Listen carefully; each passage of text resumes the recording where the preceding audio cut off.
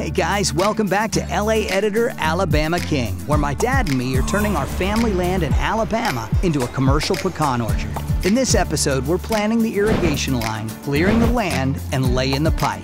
The electrical company will also be out to place the power poles and wire the electrical lines all the way down to the middle of the property. Also, I want to thank two companies that help make my videos great. Signature Tracks for their awesome music, and now Boris Effects and the use of their amazing sapphire effects.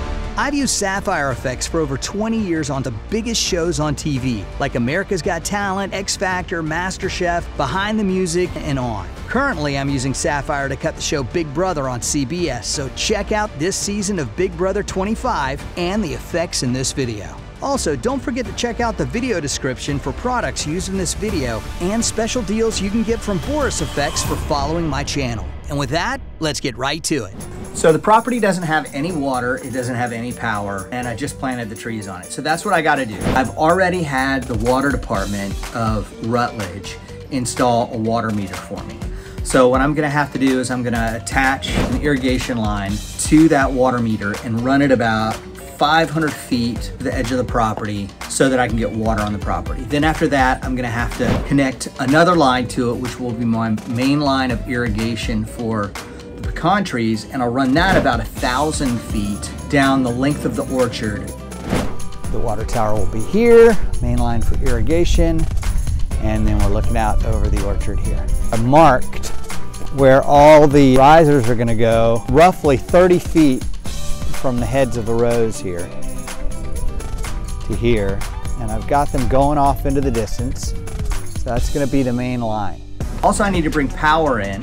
I've talked with the power company. We used to have a guy who was living on the property. His name was Big Man. He was actually born on the property, and my grandmother was like, "Don't you want to live somewhere else? Like, this is really sort of a rundown house." And he was like, "Nope. I was born in this house and I want to die in this house." And so my grandmother's like, "Okay, fine." So he lived on the property. He didn't pay rent or anything. He just lived on the property and lived in that house. And he did have water. He had a well, and he also had power running to his property. So fortunately, I had one power line on the property already. So all I need to do is get the power company to connect up to that pole, and then I'm gonna lay about 6 power poles down the length of the property, or the length of the orchard, and bring power to where my Connex container is going to be. We're going to have the water here, right? But down this whole row, there's going to be power lines that comes, and then the power line's going to cross the street, and we're going to have a temporary pole dropped right there. And that area, just so you know, is also going to be the beginnings of a barn for me. It's relatively flat right here. And right here is where I think we should put the barn. And that's where the storage containers will go.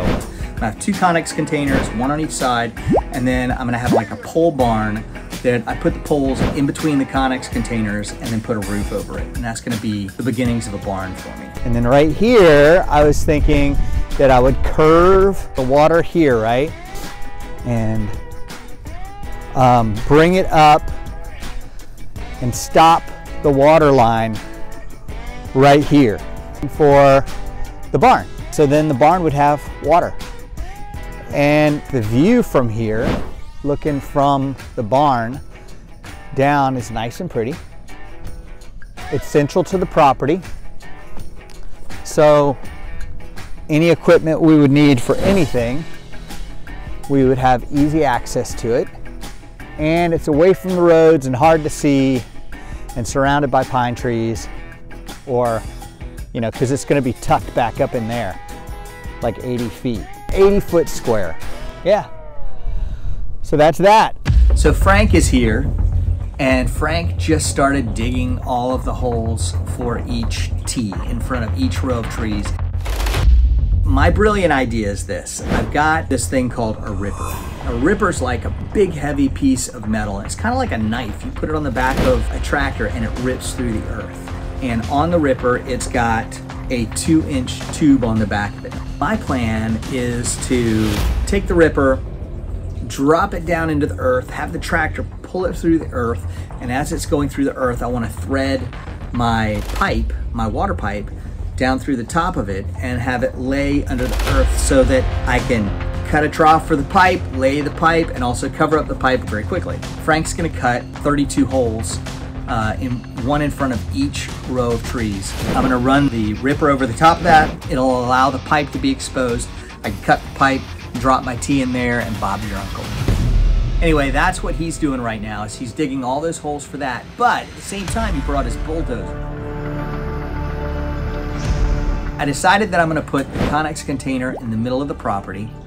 And so he's clearing an area for that right now. They just push the trees right out of the way and let it pile up in a big berm.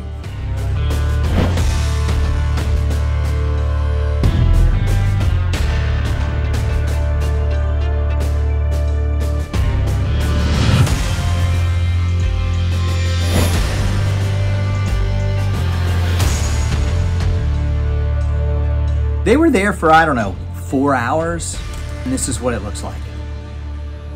I'm excited. This farm area, this place where the barn's gonna go, I don't know, I'm just super excited. It's cleared, it's ready.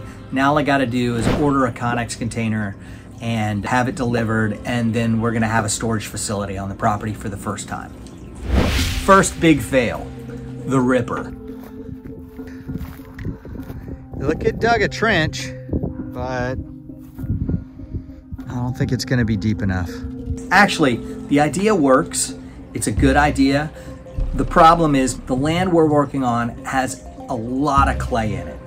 And that clay is incredibly hard. And I'm using this old tractor, and the old tractor's trying to push down the ripper, and the clay is so hard, it just keeps pushing the ripper back up. And the ripper can't go down into the earth. Now, if I had a few thousand pounds on the back of the ripper, on the top of it, as we were doing this, and I had like a 100 horsepower tractor that was pulling it, then maybe we could have gotten it done. But with the equipment that we have, it's not working. So we had to figure out a different way. Fortunately, Brady knows somebody who has an excavator, and we're gonna rent it from him. I tried. So I'm gonna have to get an excavator to come in here next week, and we're gonna dig it out.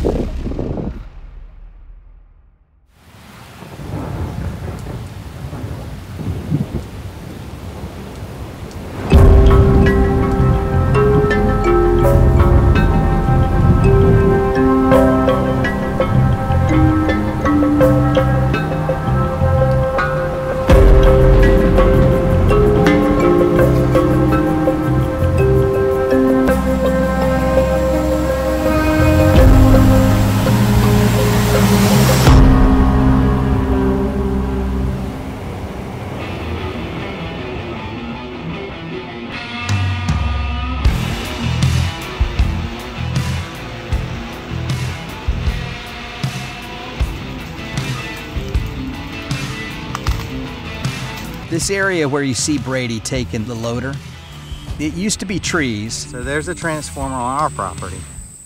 Yeah. But we've got a power pole back there. We had a couple of trees in the way, and we mulched this area to clear it so that the power company could get back there to put in a power pole. And so Brady took care of that and cut those trees down.